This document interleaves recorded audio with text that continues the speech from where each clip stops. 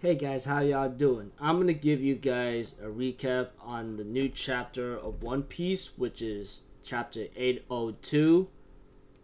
Now, I'm just gonna be seriously honest with you guys. The moment I just finished reading this chapter, I literally went, "What the F was that?"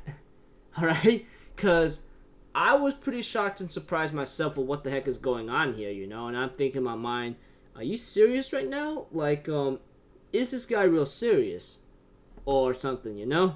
So if anything else, let's go.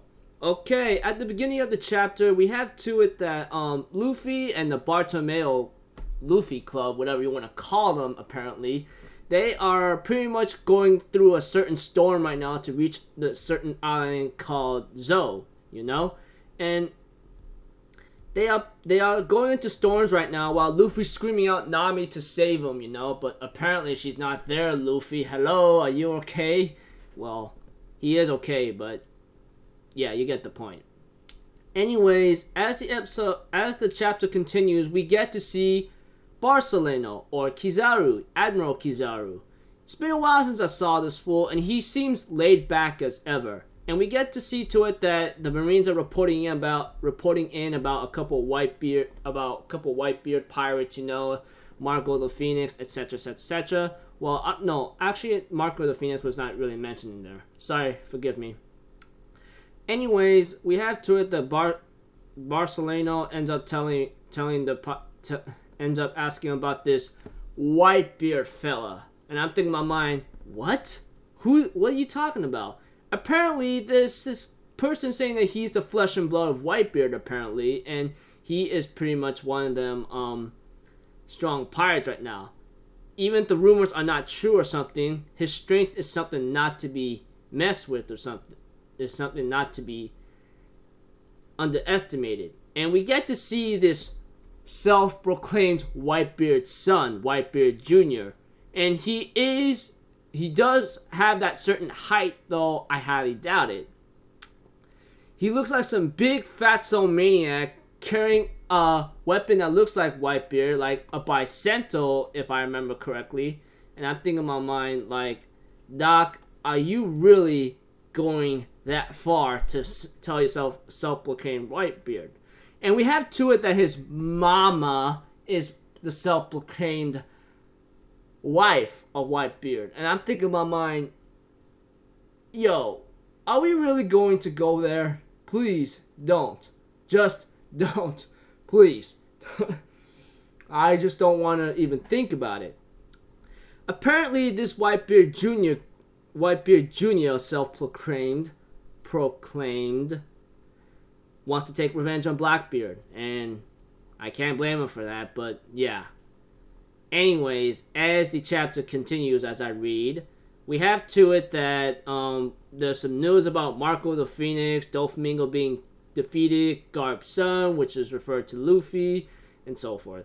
Speaking of which, going back to Luffy, Trafalgar Law, Zoro, and the other remaining Straw Hats heading to Zou, surprisingly enough, we get to know that that they after going through so much weather discrepancies or problems along the way, we have to it that they reached the island Zou.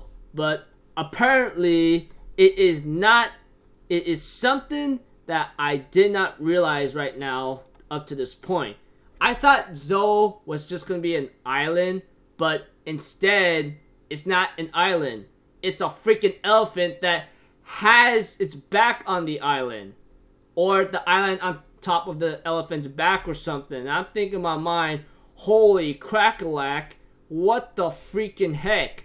That is really surprising. An island on top of an elephant's back is, to my shock, reminds me of a certain animal that carries a freaking city. Like, I can make a reference right there, like Aladdin and the King of Thieves. If you guys remember that turtle carrying that city on its back, you know? You guys get my point. I was pretty shocked, by the way. And then we have to it that Luffy, Trafalgar Law, Nico Robin, Frankie, Zoro about to get ready to go on there and meet up with the other rest of the Straw Hats. And hopefully some questions will be answered. So overall, the chapter shows that Luffy and Trafalgar Law and the other Straw Hats are like going to the island Zou, and they reach there at the end of the chapter, and surprisingly enough, took them about like a week or so to get over there. Self-proclaimed Whitebeard Jr. What the hell, man? I'm thinking in my mind, what is this? No, literally, I don't like, what is this? And so forth. And 3. We get to see Kizaru, you know, and so forth.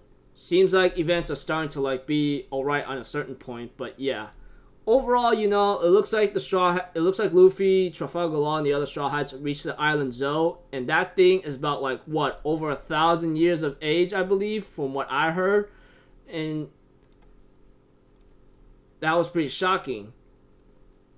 An elephant having an island on its back. It's like an animal having the island on its back, you know?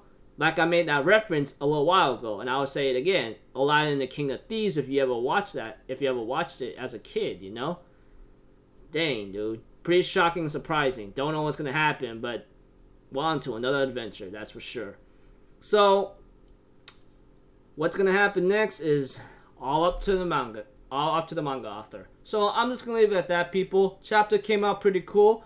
It had to go out slow. It had to go out slow the way it had to be, which I'm really glad because like best to have a couple things going. And I forgot to mention that this Whitebeard kid, self-proclaimed, is a Shichibukai, one of the 7 warlords of the seas. And I'm thinking in my mind, you gotta be kidding me. And I forgot to mention he's got 480 million berries or something. And I'm thinking in my mind, dear Lord, what the hell is going on? Don't know what's gonna happen, but it's gonna get crazy from here on out. I'm just gonna leave it here, people. I'll see you guys later. I'm Alpha Settle. Have a good day, and I'll see you guys next time, right? Peace out. Bye-bye.